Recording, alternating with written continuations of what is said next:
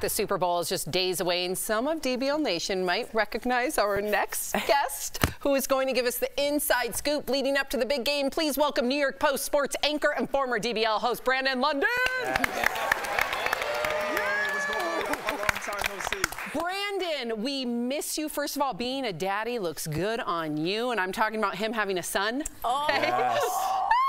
Look at Brandon London I should be Jr. smiling. I should be smiling in that photo, but I was just tired from being up all night. Jeff, you warned me. Al, you guys warned me what it was going to be like. It's the most amazing feeling in the world, but long nights, diaper changes, diaper rashes, everything. It's the greatest feeling in the world. I can tell you that. But, you are one of the few guys that I knew, even when you were a single man. You talked about being a dad more than anybody else I know. So that child is lucky to have you as a father. We were lucky to have you as a co-host, and you're forever family. So let's get into it, bro. You are in Vegas right now, B. Lund. Talk to us about the energy and like what's going on around Super Bowl weekend. Well, you guys want to talk about this energy. Right now, I'm on Radio Row, so I'm going to walk around because the setup that they gave me wasn't visually appealing. No one baby in the corner. So right now, you guys are seeing Radio Row. I'm talking news publications from all over the world. I mean, just think about how the game of NFL, the game of football has just grown internationally. So there's all types of outlets all over. You see Deion Sanders and his whole entourage in the back. Eli Manning, everybody. I mean, you talk ESPN, the Pat McAfee show. The setup here is absolutely phenomenal. And today is the day where the buzz is the craziest, I feel like, heading into the big game on Sunday. Well, let's speak about really the buzz T. Shulman cares about, the T-Swift. Travis Kelce and T-Swift. Their relationship has taken over the world. Are the Swifties there in Vegas, Brandon? Well, remember the last time I got myself in trouble talking about those Swifties on this exact very show? Yes, I do. You know, you see the gray hair and the beard. I've matured a little bit. Good for you, bro. Swifties, some are here. You know, some use their PO days to get here during the week.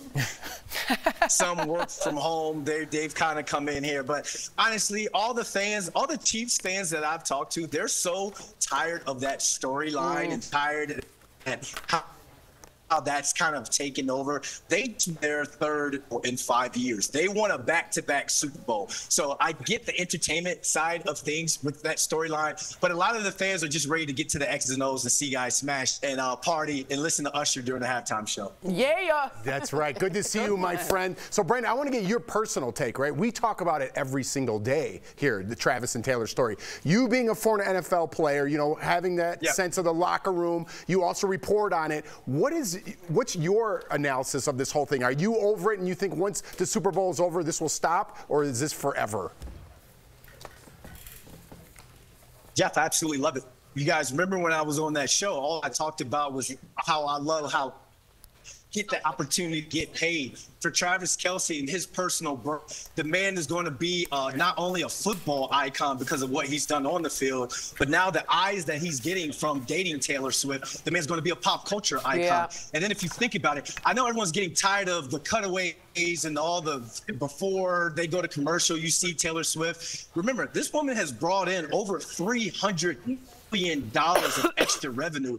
The NFLPA negotiated in the collective bargaining agreement that players touch at least 48% of that money. Wow. So when every time you see Taylor Swift this game, you can take a shot, you can do whatever you want, but just do me a favor and yell "ching" because the players are getting paid off of that camera shot. Wow, that's a good insight. Speaking of insight, Brandon, I mean, you have a Super Bowl ring. Who do you think's going to win?